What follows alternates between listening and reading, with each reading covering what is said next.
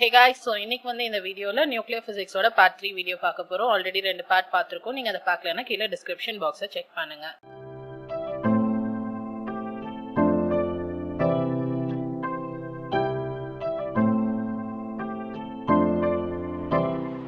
So first வந்து இந்த வீடியோல நம்ம ஃபுல்லாவே பார்க்க போறது நியூக்ளியர் ஃபிஷன் பத்தி தான் நம்ம பார்க்க போறோம். So நியூக்ளியர் ஃபிஷன் அப்படின்றத வந்துட்டு யார் வந்து டிஸ்கவர் பண்ணாங்கன்னு பாத்தீங்கன்னா ஜெர்மன் சயின்டிஸ்டான ஹோட்டோ ஹானோ அப்புறம் எஃப் ஸ்டாரஸ்மேன் அவங்க தான் வந்துட்டு டிஸ்கவர் பண்ணியிருப்பாங்க. அது எப்படி பண்ணியிருப்பாங்கன்னா இவங்க வந்து யுரானியம் நியூக்ளியஸை வந்துட்டு நியூட்ரான் கூட வந்துட்டு சேர்ப்பாங்க. சேர்க்கும் போது என்ன ஆகும்னா 2 ஸ்மாலர் நியூக்ளியை வந்து அதுல இருந்து வெளியே வரும். அது கூட வந்துட்டு ஃபியூ நியூட்ரான்ஸும் எனர்ஜியும் வந்துட்டு எமிஷன் ஆகும். ஸோ இந்த மாதிரி ஒரு ஹெவியர் நியூக்ளியஸை வந்து 2 ஸ்மாலர் நியூக்ளியா பிரேக் பண்ணும்போது லார்ஜ் அமௌண்ட் ஆஃப் எனர்ஜியும் ஃபியூ நியூட்ரான்ஸும் ரிலீஸ் ஆனா அந்த ப்ராசஸ் தான் என்னன்னு சொல்றாங்கன்னா நியூக்ளியர் ஃபிஷன் அப்படின்னு வந்து சொல்றாங்க.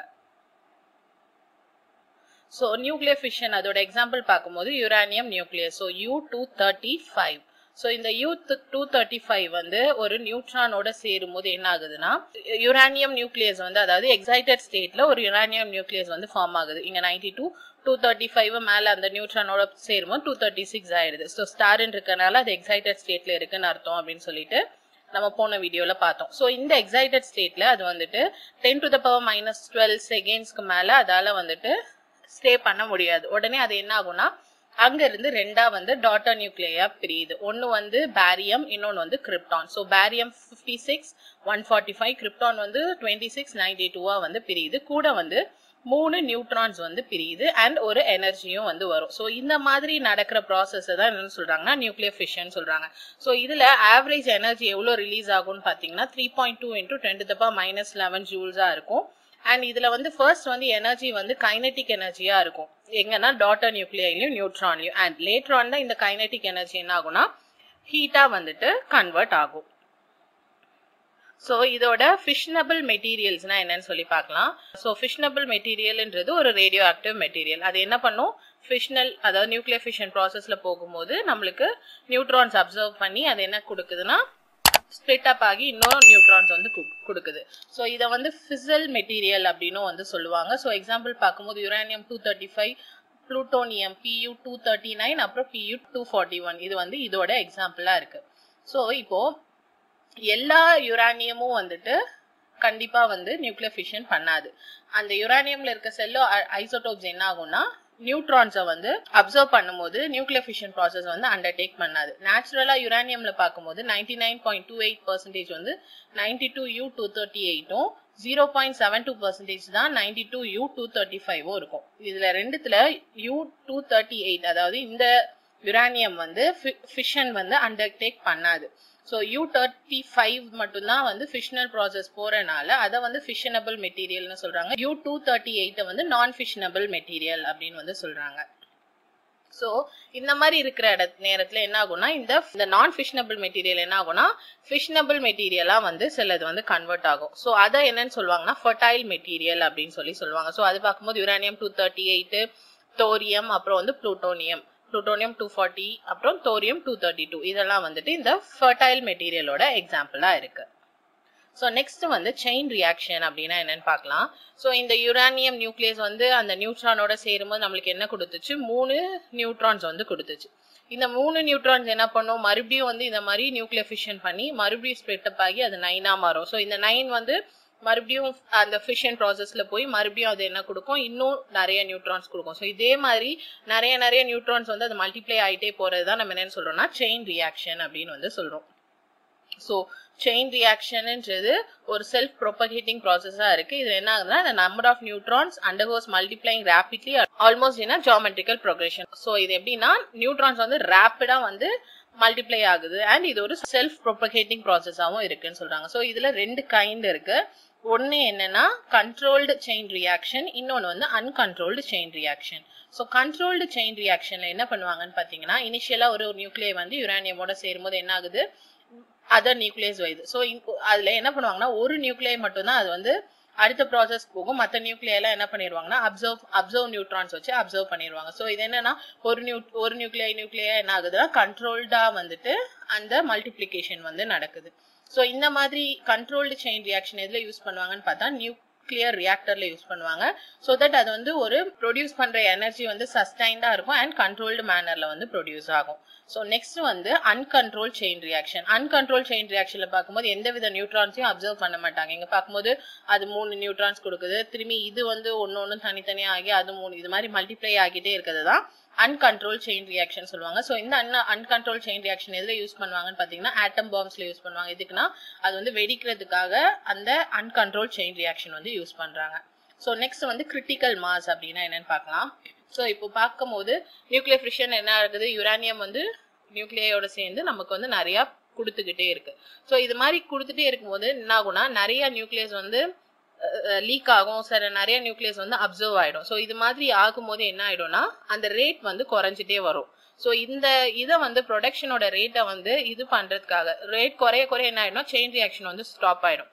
ஸோ இதை வந்து ஒரு செயின் ரியாக்ஷன் வந்து ஒரு சஸ்டைனா இருக்கிறதுக்காக என்ன பண்ணுவாங்கன்னா இந்த நியூட்ரானோட ப்ரொடக்ஷன் வந்து கண்டிப்பா வந்து லாஸை விட அதிகமா இருக்கணும். ஸோ அதுக்காக என்ன பண்ணுவாங்க, அந்த சைஸ் அந்த ஃபிஷனபிள் மெட்டீரியலோட சைஸுக்கு வந்து ஒரு ஆப்டிமம் வேல்யூக்கு வந்து ஈக்குவலா இருக்கிற மாதிரி வந்து பண்ணணும். ஸோ அதை தான் என்னன்னு சொல்றாங்கன்னா கிரிட்டிக்கல் மாஸ் அப்படின்னு வந்து சொல்றாங்க. So அந்த minimum mass of a fissionable material necessary to sustain அந்த chain reaction sustain பண்றதுக்கு அந்த fissionable materialக்கு தேவையான minimum mass தான் நம்ம என்ன சொல்றோம்னா critical mass ன்னு சொல்றோம். and இது எதெல்லாம் டிபெண்ட் பண்ணிருக்கு பாத்தீங்கன்னா nature, density and அதோட size. அதாவது அந்த fissionable materialோட nature, density and அதோட size வந்து டிபெண்ட் பண்ணி இருக்கு. so இப்போ அந்த critical mass வந்து அந்த fissionable materialோட மாஸை விட கம்மியா இருந்துச்சுன்னா அது சப்கிரிட்டிக்கல்னு சொல்லுவோம். அதுவே அதிகமா இருந்துச்சுன்னா அதை வந்து சூப்பர் கிரிட்டிக்கல் அப்படின்னு வந்து சொல்லுவோம். ஸோ நெக்ஸ்ட் ஆட்டம் பாம், அதோட ஸ்ட்ரக்சர் அண்ட் அது எப்படி ஒர்க் ஆகுதுன்னு சொல்லி பார்க்கலாம். ஸோ ஆட்டம் பாம் நம்ம அங்க பார்த்த மாதிரி அன்கண்ட்ரோல்டு செயின் ரியாக்ஷன் அந்த பிரின்சிபல்ல தான் இந்த ஆட்டம் பாம் வந்து ஒர்க் ஆகுது. ஸோ இது என்னன்னா அன்கண்ட்ரோல் செயின் ரியாக்ஷன் என்னாச்சு, அந்த நியூட்ரான்ஸ் வந்து ரேப்பிடா வந்து மல்டிப்ளை ஆகி வந்து போயிட்டே இருந்துச்சு. 3 வந்து 9 ஆச்சு, 9 வந்து 27 ஆச்சு. இது மாதிரி வந்து அது என்னாச்சுன்னா ரேப்பிடா வந்து மல்டிப்ளை ஆயிட்டு போயிட்டே இருந்துச்சு. ஸோ இது என்னன்னா ஸ்மால் இன்டர்வல் டைம்லயே வந்து என்ன ஆகும்னா நிறைய அமௌண்ட் ஆஃப் எனர்ஜி வந்து அது வந்து ரிலீஸ் பண்ணும். ஸோ இது மாதிரி ரிலீஸ் ஆகுறதுனால அங்க என்ன நடக்குதுன்னு பாத்தீங்கன்னா எக்ஸ்ப்ளோஷன் வந்து நடக்கும். ஸோ இப்போ ஸ்ட்ரக்சர் பார்க்கும்போது ஆட்டம் பாம்ல வந்து ஒரு பீஸ் ஆஃப் ஃபிஷனபிள் மெட்டீரியல் வந்து இருக்கும் அண்ட் அதோட மாஸ் வந்து சப்கிரிட்டிக்கலா இருக்கும். அண்ட் அந்த இதுல வந்து ஒரு சிலிண்ட்ரிக்கல் வாய்டு இருக்கும். அந்த சிலிண்ட்ரிக்கல் வாய்ட்ல ஒரு ஃபிஷனபிள் மெட்டீரியல் இருக்கும் அண்ட் அதுவும் வந்து சப்கிரிட்டிக்கலா இருக்கும். ஸோ அந்த பாம் வந்து எக்ஸ்ப்ளோட் ஆகுறதுக்கு என்ன பண்ணுவாங்கன்னா இந்த சிலிண்டரை வந்து அந்த வாய்ட்ல வந்து இன்ஜெக்ட் பண்ணுவாங்க. யூசிங் எதுலன்னா கன்வென்ஷனல் எக்ஸ்ப்ளோசிவ் யூஸ் பண்ணி அதை வந்து இன்ஜெக்ட் பண்ணுவாங்க. இன்ஜெக்ட் பண்ணும்போது என்ன ஆகுது, ரெண்டுமே வந்து சப்கிரிட்டிக்கலா இருக்கு. இந்த சப்கிரிட்டிக்கல் ரெண்டும் ஜாயின் ஆகும்போது என்ன ஆகுது, சூப்பர் கிரிட்டிக்கலா மாறுது. ஸோ சூப்பர் கிரிட்டிக்கலா மாறினோடனே அந்த எண்ணத்துல என்ன ஆகுதுன்னா எக்ஸ்ப்ளோஷன் வந்து நடக்குது. ஸோ இந்த எக்ஸ்ப்ளோஷன் டைம்ல என்ன ஆகும்னா அங்க வந்து ட்ரெமாண்டியஸ் அமௌண்ட் ஆஃப் எனர்ஜி வந்து ஹீட்டாவோ லைட்டாவோ ரேடியேஷனாவோ என்ன ஆகும்னா நமக்கு வந்து ரிலீஸ் ஆகும். பாம்பு வெடிக்குமோ தெரியும், ஹீட் இருக்கும், அதுக்கப்புறம் அது லைட் வரும், ரேடியேஷன் அதுல இருந்து நிறைய வந்து ரிலீஸ் ஆகும். ஸோ இங்க பார்க்கும்போது ஒரு ஹை டெம்பரேச்சர் அண்ட் ப்ரெஷர் வந்து ஒரு ஃபிராக்ஷன் ஆஃப் செகண்ட்ல அந்த இடத்துல வந்து ஃபார்ம் ஆகுது. அண்ட் அது மட்டும் இல்லாம அது என்ன பண்ணுதுன்னா ஹசார்டஸ் ரேடியேஷன் ஆன காமா ரேஸ் இதெல்லாம் வந்து அதுல இருந்து எமிட் பண்ணுது. ஸோ இதெல்லாம் வந்து லிவிங் கிரியேச்சரை வந்து அஃபெக்ட் பண்ற ரேஸா வந்து இருக்கு. ஸோ இந்த மாதிரி டைப் ஆஃப் ஆட்டம் பாம்ஸ் எப்போ யூஸ் பண்ணியிருப்பாங்கன்னு பார்த்தீங்கன்னா 1945ல எங்கன்னா ஹிரோஷிமா நாகாசாக்கி ஜப்பான்ல வந்துட்டு செகண்ட் வேர்ல்டு வார் டைம்ல வந்து இந்த ஆட்டம் பாம்ஸ் வந்து யூஸ் பண்ணியிருக்காங்க. ஸோ இப்படிதான் இருக்கும். ஸோ இது ஒரு சிலிண்ட்ரிக்கல் வாய்டு, இதை வந்து கன்வென்ஷனல் எக்ஸ்ப்ளோசிவ் மூலமா அதை வந்து என்ன பண்றாங்கன்னா இன்ஜெக்ட் பண்றாங்க. ஸோ இதுதான் வந்து ஆட்டம் பாம்ஸோட ஸ்ட்ரக்சரும் அதோட ஒர்க்கிங்கும். ஸோ நெக்ஸ்ட் வந்து நம்ம என்ன டாபிக் பார்க்க போறோம்னு பார்த்தீங்கன்னா நியூக்ளியர் ரியாக்டர். ஸோ ஆட்டம் பாம் வந்து அன்கண்ட்ரோல் செயின் ரியாக்ஷனோட எக்ஸாம்பிள் அண்ட் அதே மாதிரி நியூக்ளியர் ரியாக்டர் வந்து கண்ட்ரோல்டு செயின் ரியாக்ஷனோட எக்ஸாம்பிளா இருக்கு. ஸோ நியூக்ளியர் ரியாக்டர்ன்றது ஒரு டிவைஸ். இங்க வந்து இந்த நியூக்ளியர் ஃபிஷன் ரியாக்ஷன் எப்படி நடக்கும்னு பார்த்தீங்கன்னா செல்ஃப் சப்ஸ்டைன்டா அப்புறம் கண்ட்ரோல்டு மேனர்ல நடக்கும் அண்ட் இது வந்து எலக்ட்ரிசிட்டியை வந்து ப்ரொடியூஸ் பண்ணும். ஸோ ஃபர்ஸ்ட் நியூக்ளியர் ரியாக்டர் வந்து 1942ல வந்து சிகாகோ யூஎஸ்ஏல வந்து பில்ட் பண்ணாங்க. அண்ட் அதுல இருக்க நிறைய டைப்ஸ் பார்த்தீங்கன்னா breeder reactor, fast breeder reactor, pressurised water reactor, pressurised heavy water reactor, boiling water reactor, water cooled reactor, case cooled reactor, fusion reactor and thermal reactor. இதெல்லாம் வந்துட்டு நியூக்ளியர் ரியாக்டர்ல இருக்க different types. So இதுல இருக்க ஒவ்வொரு ரியாக்டரையும் different பிளேசஸ்ல வந்து world வைடா வந்து use பண்றாங்க. So அதுல இருக்க காம்பனன்ட்ஸ் பார்க்கலாம். So மெயின் காம்பனன்ட் எதுலாம் பாத்தீங்கன்னா ஃபியூவல், மாடரேட்டர், அப்புறம் வந்து கண்ட்ரோல் ராட்ஸ். இது கூட அடிஷனா பாத்தீங்கன்னா கூலிங் சிஸ்டம் வந்து இருக்கும். அது வந்து எது கூடனா பவர் ஜெனரேஷனோட வந்து கனெக்ட் ஆகி இருக்கும். அண்ட் இதெல்லாம் வந்து ப்ரொடெக்ட் பண்றதுக்கு ஒரு ப்ரொடெக்ஷன் வால் வந்து இருக்கும். So இப்படிதான் வந்துட்டு அதோட பிளாக் டயக்ராம் வந்து இருக்கும். So இதுல வந்து இதெல்லாம் வந்துட்டு ஃபியூவல், அப்புறம் அதுக்குள்ள இருக்கிறது வந்து மாடரேட்டர், அதை வந்து கண்ட்ரோல் பண்றது இந்த கண்ட்ரோல் ராடு. ஸோ இது சுத்தி இருக்கிறது வந்து அந்த ஷீல்டிங், அதான் ப்ரொடெக்ஷன் வால். இதுதான் வந்து கூலிங் சிஸ்டம். ஸோ லாஸ்டா அது வந்து பவர் வந்து ஜென்ரேட் பண்ணுது. ஸோ ஃபர்ஸ்ட் வந்து ஃபியூவல் பத்தி பார்க்கலாம். ஸோ ஃபியூவல்ன்றது என்னன்னு பாத்தீங்கன்னா ஃபிஷனபிள் மெட்டீரியல் தான். எதுக்குன்னா ஃபியூவல்லாம் நம்ம வந்து யூஸ் பண்றோம். ஸோ மோஸ்ட்லி யூஸ் பண்றது வந்து யுரேனியமும் புளூட்டோனியமும் தான் யூஸ் பண்ணுவாங்க. ஸோ ஃபர்ஸ்ட் வந்து இந்த நியூக்ளியர் ஃபிஷனை வந்து இனிஷியேட் பண்றதுக்கு நமக்கு என்ன தேவைன்னா ஒரு நியூட்ரான் சோர்ஸ் வந்து ஃபர்ஸ்ட் இனிஷியேட் பண்றதுக்கு நமக்கு தேவை. ஸோ அதுக்கு வந்து என்ன பண்ணுவாங்கன்னா இங்க பெர்லியம் வந்து புளூட்டோனியம் இல்லைன்னா போலோனியம் கூட வந்துட்டு மிக்ஸ் பண்ணி நியூட்ரான் சோர்ஸா வந்து இங்க வந்து யூஸ் பண்ணுவாங்க. ஸோ என்ன ஆகும், அந்த நியூக்ளியர் ஃபிஷன் வந்து நடக்கும். நியூக்ளியர் ஃபிஷன்ல இருந்து நமக்கு என்ன ப்ரொடியூஸ் ஆகும்னா நியூட்ரான்ஸ் வந்து அடுத்து ப்ரொடியூஸ் ஆகும். ஸோ அடுத்து ப்ரொடியூஸ் ஆகுறதுக்கு என்ன ஆயிடும், திரும்பி வந்து அந்த நியூட்ரானே வந்து அது வந்து யூஸ் பண்ணிக்கும். ஸோ ஃபர்ஸ்ட் நியூக்ளியர் ஃபிஷனை இனிஷியேட் பண்றதுக்கு இந்த மாதிரி நியூட்ரான் சோர்ஸ் வந்து இந்த ஃபியூவல்ல வந்து யூஸ் பண்றாங்க. ஸோ நெக்ஸ்ட் என்னன்னு பாத்தீங்கன்னா மாடரேட்டர். ஸோ மாடரேட்டர் வந்து எதுக்கு யூஸ் பண்றாங்கன்னு பாத்தீங்கன்னா ஹை எனர்ஜி நியூட்ரானை வந்து ஸ்லோ டவுன் பண்றதுக்காக மாடரேட்டர் வந்து யூஸ் பண்றாங்க. ஸோ மோஸ்ட்லி யூஸ் பண்றது எதுன்னு பாத்தீங்கன்னா கிராஃபைட்டும் ஹெவி வாட்டரும் தான் மாடரேட்டரா யூஸ் பண்ணுவாங்க. ஸோ மாடரேட்டரை வந்து எப்படி சூஸ் பண்ணுவாங்கன்னு பாத்தீங்கன்னா அதுக்கு வந்து ரொம்ப லைட்டான நியூக்ளியஸ் இருக்கிற மாதிரி வந்து சூஸ் பண்ணுவாங்க. ஸோ அப்போதான் வந்து இது என்ன ஆகும்னா அது கூட இந்த ஃபாஸ்ட் நியூட்ரானோட வந்து கொலைட் ஆகி இந்த நியூட்ரானோட ஸ்பீடை வந்து ரெடியூஸ் பண்ணும். ஸோ நெக்ஸ்ட் மூணாவது காம்பனன்ட் என்னன்னா கண்ட்ரோல் ராட். ஸோ இந்த கண்ட்ரோல் ராட் எதுக்கு யூஸ் பண்றாங்கன்னா இங்க இருக்கிற ரியாக்ஷன் ரேட்டை வந்து கண்ட்ரோல் பண்றதுக்காக இந்த கண்ட்ரோல் ராட் வந்து யூஸ் பண்றாங்க. ஸோ எப்பயுமே வந்து கண்ட்ரோல்டு செயின் ரியாக்ஷன் என்ன பார்த்தோம், ஒரு நியூட்ரான் வச்சுதான் அது வந்து ப்ராசஸ் ஆகும். மற்ற நியூட்ரான் எல்லாம் என்ன பண்ணிடுவாங்க, அப்சர்வ் பண்ணிடுவாங்க. ஸோ இந்த கண்ட்ரோல் ராடை வச்சு என்ன பண்ணுவாங்க, ஒரே ஒரு நியூட்ரான் தான் அடுத்த ஃபிஷன் ப்ராசஸ்க்கு போறது அளவுக்கு என்ன பண்ணுவாங்க, இந்த கண்ட்ரோல் ராடை வச்சு கண்ட்ரோல் பண்ணுவாங்க. ஸோ மோஸ்ட்லி யூஸ் பண்றது பாத்தீங்கன்னா கேட்மியமும் போரானும் தான் கண்ட்ரோல் ராட் மெட்டீரியலா வந்து ஆட் ஆகும். அண்ட் இந்த கண்ட்ரோல் ராட் எதுக்குள்ள இன்சர்ட் பண்றோம்னு பாத்தீங்கன்னா இந்த யுரேனியம் பிளாக்ஸ்குள்ள வந்து நம்ம இன்சர்ட் பண்றோம். ஸோ இந்த எவ்வளவு தூரத்துக்கு நம்ம உள்ள வந்து இன்சர்ட் பண்றோம் அதை டிபெண்ட் பண்ணி தான் எவ்வளவு தூரத்துக்கு அது கண்ட்ரோல் ஆகுதுன்னு இருக்கும். ஸோ என்னன்னா இப்போ நியூட்ரான் அந்த ஆவரேஜ் நம்பர் ஆஃப் நியூட்ரான் வந்து ஈக்குவல் டு 1 இருக்கும்போது இந்த ரியாக்டர் எப்படி இருக்கும்னா கிரிட்டிக்கல் ஸ்டேட்ல இருக்கும். அண்ட் அது கிரேட்டர் தென் 1 இருந்துச்சுன்னா சூப்பர் கிரிட்டிக்கல்ல இருக்கும். ஸோ மோஸ்ட்லி நம்ம கண்ட்ரோல் செயின் ரியாக்ஷன் எப்பயுமே என்ன பண்ணுவோம்னா அதை வந்து ஈக்குவல் டு 1 தான் மெயின்டைன் பண்ணுவோம். அப்பதான் வந்து அடுத்த ப்ராசஸ் வந்து நடக்கும். ஸோ எப்பயுமே வந்து கிரிட்டிக்கல் ஸ்டேட்ல வந்து தான் இதை என்ன பண்ணுவாங்கன்னா மெயின்டைன் பண்ணுவாங்க.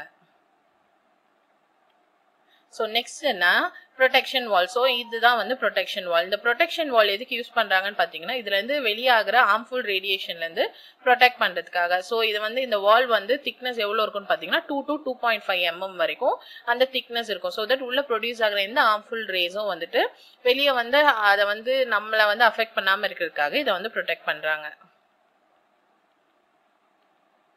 ஸோ நெக்ஸ்ட் நம்ம என்ன பண்ண போறோம்னா கூலிங் சிஸ்டம் பத்தி பார்க்க போறோம். ஸோ கூலிங்க்கு வந்து யூஸ் பண்றது பாத்தீங்கன்னா ஆர்டினரி வாட்டர் இல்லைனா ஹெவி வாட்டர் இல்லைனா லிக்விட் சோடியம் தான் வந்து கூலிங் பர்பஸ்க்காக யூஸ் பண்ணுவாங்க. ஸோ இங்க ப்ரொடியூஸ் ஆகிற ஹீட்டை வந்து என்ன பண்ணுவாங்க, இங்க இருந்து அப்படியே பாஸ் ஆகி அதை என்ன பண்ணுவாங்கன்னா ஹீட் ஜெனரேட்டருக்கு கொண்டு போவாங்க. இந்த வழியான ஹீட் எக்ஸ்சேஞ்சர் வழியா கொண்டு போவாங்க. ஸோ என்ன ஆகும்னா இந்த ஹீட்ல இருந்து இது போய் இந்த ஸ்ட்ரீம் டர்பைனை வந்து என்ன பண்ணும்னா இந்த ஸ்ட்ரீம் அது வந்து ரன் பண்ணும். ஸோ ரன் ஆகுறதுனால நமக்கு என்ன ப்ரொடியூஸ் ஆகும்னு பாத்தீங்கன்னா எலக்ட்ரிசிட்டி வந்து ப்ரொடியூஸ் ஆகும். ஸோ இங்க இருந்து ப்ரொடியூஸ் ஆகிற ஹீட்டை வந்து இந்த இடத்துல வந்து இந்த கூலிங் சிஸ்டம் வச்சு என்ன பண்றாங்கன்னா கூல் டவுன் பண்றாங்க. ஸோ இதுதான் வந்துட்டு நியூக்ளியர் ரியாக்டரோட காம்பனன்ட்ஸ். அண்ட் இது இப்படிதான் இந்த காம்பனன்ட் எல்லாம் வந்துட்டு நியூக்ளியர் ரியாக்டருக்குள்ள வந்து ஒர்க் ஆகுது. ஸோ நெக்ஸ்ட் நியூக்ளியர் ரியாக்டரோட யூசஸ் பார்க்கலாம். ஸோ வைட்லி எதுக்கு யூஸ் பண்றாங்கன்னா பவர் ஜெனரேஷனுக்கு யூஸ் பண்றாங்க. அண்ட் இதுல வந்துட்டு ரேடியோ ஐசோடோப்ஸை வந்து ப்ரொடியூஸ் பண்றதுக்கும் இதை யூஸ் பண்றாங்க. அண்ட் அது மட்டும் இல்லாம இதை ரிசர்ச் பர்பஸ்க்காக நியூக்ளியர் பிசிக்ஸ்ல வந்து யூஸ் பண்றாங்க. நெக்ஸ்ட் வந்து பிரீடர் ரியாக்டர்ஸ் எதுக்கு யூஸ் பண்ணுவாங்கன்னு பாத்தீங்கன்னா நான் ஃபிஷனபிள் மெட்டீரியல்ஸ் வந்து ஃபிஷனபிள் மெட்டீரியல்ஸா கன்வெர்ட் பண்றதுக்கு யூஸ் பண்றாங்க. So next nuclear power plans இந்தியாவில் எங்கெல்லாம் இருக்குன்னு பார்க்கலாம். இந்தியன் அட்டாமிக் எனர்ஜி கமிஷன் வந்து ஆகஸ்ட் 1948 வந்து எஸ்டாப்ளிஷ் பண்ணாங்க. யாருன்னா department of Indian scientific research committee. எங்கன்னா பாம்பேல வந்து மகாராஷ்டிரால. இது வந்து ஒரு நோடல் ஏஜென்சியா இருக்கு. எப்படின்னா எல்லா இந்த அட்டாமிக் எனர்ஜி அந்த ரிலேட்டடான ரிசர்ச் பண்றதுக்கு வந்து இது ஒரு நோடல் ஏஜென்சியா இருக்கு. டாக்டர் நோமி அப்படின்றவர் தான் வந்து ஃபர்ஸ்ட் சேர்மனா வந்து இந்த இந்தியன் அட்டாமிக் எனர்ஜி கமிஷனுக்கு இருந்திருக்காங்க. அண்ட் இதை வந்து இப்ப என்னன்னு சொல்றாங்கன்னு பாத்தீங்கன்னா இந்தியன் அட்டாமிக் எனர்ஜி கமிஷனை பாபா அட்டாமிக் ரிசர்ச் சென்டர் அப்படின்னு வந்து சொல்றாங்க. சோ இந்த நியூக்ளியர் பவர் தான் வந்து நமக்கு 5th லார்ஜஸ்ட் சோர்ஸ் ஆஃப் பவரா வந்து இந்தியால இருக்கு. தரப்பூர் அட்டாமிக் பவர் ஸ்டேஷன் தான் வந்து இந்தியால இருக்கிற ஃபர்ஸ்ட் நியூக்ளியர் பவர் ஸ்டேஷனா இருந்தது. இப்போ மொத்தம் 7 பவர் ஸ்டேஷன் இருக்கு. மகாராஷ்டிரால, ராஜஸ்தான், குஜராத், உத்தரப்பிரதேஷ் அண்ட் 2 வந்து தமிழ்நாடுல இருக்கு. தமிழ்நாடுல பார்க்கும்போது கல்பாக்கம்லயும் கூடங்குளம்லயும் வந்து இருக்கு. அப்சரான்றதுதான் ஃபர்ஸ்ட் நியூக்ளியர் ரியாக்டர் வந்து இந்தியாவும் ஏசியாவும் பில்ட் பண்ணது. அண்ட் இப்போ 22 நியூக்ளியர் ரியாக்டர்ஸ் வந்து இந்தியால வந்து ஆப்ரேட் பண்றாங்க. ஸோ அதோட அதுல சில ஆப்ரேட்டிங் ரியாக்டர்ஸ் எதெல்லாம் பாத்தீங்கன்னா சரஸ், துர்வா அண்ட் பூர்ணிமா இதெல்லாம் வந்து சம் ஆப்ரேட்டிங் ரியாக்டர்ஸா வந்து இருக்கு. ஸோ இதோட வந்து இன்னையோட டாபிக் முடிஞ்சிருச்சு. ஸோ நியூக்ளியர் ஃபிஷன் பத்தி கம்ப்ளீட்டா நம்ம பார்த்திருக்கோம். அண்ட் அதுல இருக்க செயின் ரியாக்ஷன் அண்ட் அதுல இருந்த ஆட்டம் பாம் அண்ட் நியூக்ளியர் ரியாக்டர் பத்தி நம்ம பார்த்தாச்சு. ஸோ இன்னும் வந்து நியூக்ளியர் பிசிக்ஸ்ல ஒரு டாபிக் மீது இருக்கு. அது என்னன்னா நியூக்ளியர் ஃபியூஷன். ஸோ அதை பத்தி நம்ம நெக்ஸ்ட் வீடியோல வந்து பார்க்கலாம். ஸோ இந்த வீடியோ உங்களுக்கு கிளியரா புரிஞ்சிருக்கும்னு நினைக்கிறேன். இந்த வீடியோ உங்களுக்கு பிடிச்சிருந்தா லைக் பண்ணுங்க, ஷேர் பண்ணுங்க, மறக்காம சேனலை சப்ஸ்கிரைப் பண்ணுங்க. தேங்க்யூ.